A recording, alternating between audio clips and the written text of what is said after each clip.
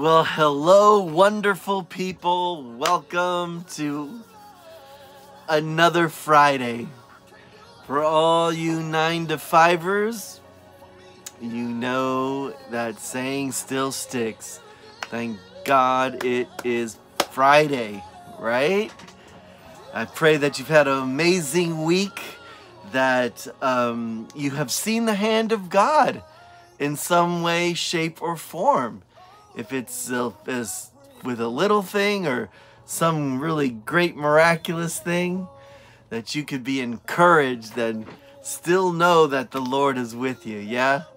I know that I purposely am always looking for God to do something. If it's in the twinkle of a child's eye or a friendly smile from an elderly person, you know, to getting a parking space right up front in the city. It is a good thing to have God that is with us. Amen. You know, it's been an interesting week, right? Really an interesting season because, you know, there's a lot of politics that are going here and there with a presidential election coming and people siding off and candidates promising things and threatening that if they're not voted in, then terrible things are going to happen to us, which is nothing new. That's just how politics are. And but there is some truth in the idea, because we also hear a lot about freedoms, right? With certain policies or politicians, and I think that it's a God-given desire to be free, right?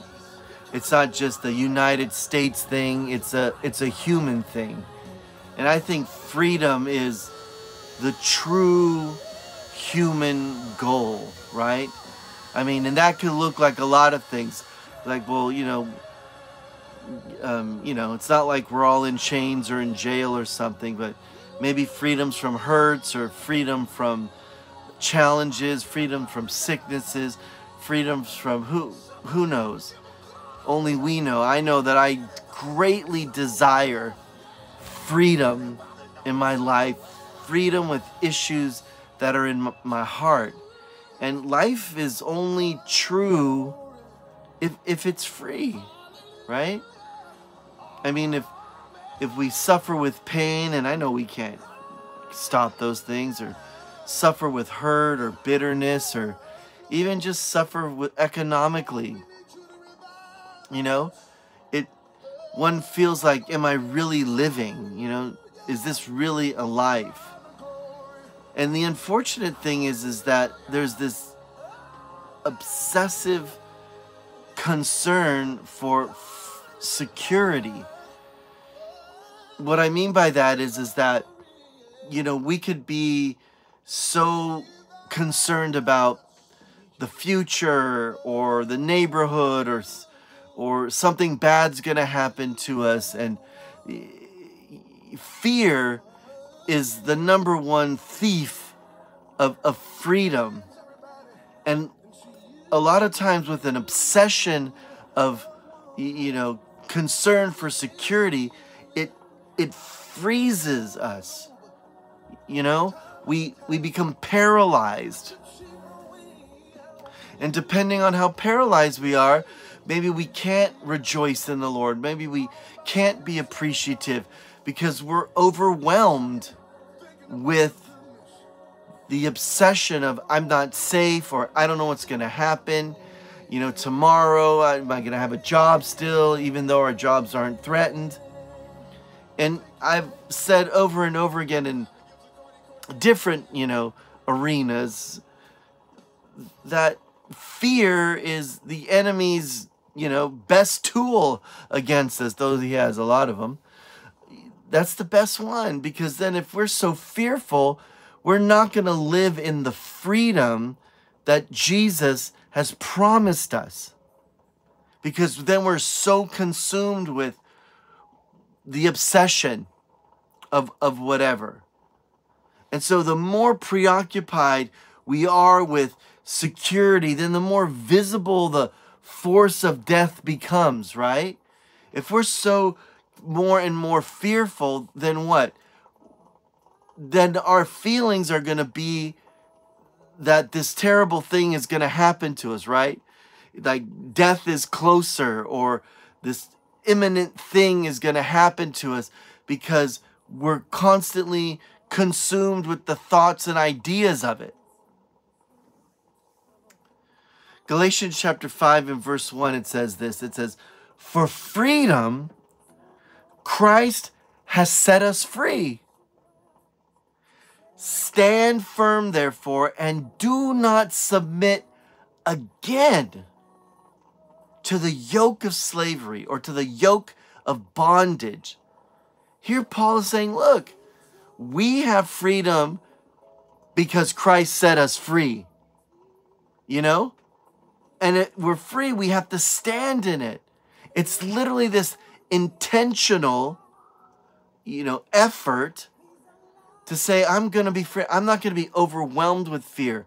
I'm not going to be consumed with anxiety, because Christ has set us free. He set us free from sin. He set us free from the bondage of fear. And so I'm just saying, beloved, with all this talk, political talk in the air, and we know that Christ is the only true freedom. We understand that. My point is, are we living in it, my beloved? Are we living in it? Are we truly free in our hearts? Because it is the internal place where we need to be set free. And that's the question for you. I know that I'm on an endeavor to be free. I know I'm still bound to certain things, certain deep hurts that I really have been working hard to shake loose. But I don't feel completely free. And I'm not saying, well, it's black or white. God has done so much and does so much for me. Don't get me wrong. But hey, I'm a literalist when it comes to the Bible. And if he says that he has set us free and we shall be free indeed, then I want to be free. So be encouraged. Be encouraged. Let's not be overwhelmed with the things of society, or if you're following the politics so closely and feel if your candidate's not going to be elected, then it's the end. No, even if the wrong candidate is selected, it doesn't take away from the power of God protecting us as a family, as individuals. God is so good to us, beloved. And let us embrace, let's grab hold of the freedom that we truly have. And for some of us, it takes work, because we've got to begin to sift through our hearts and to untangle things so that we could release them. So be encouraged. We serve a God that, set us free. For the sake of freedom, he set us free. So we are free. But let's really live in it, because that's true life. God bless you. I hope you have a wonderful weekend, and I wish you the best.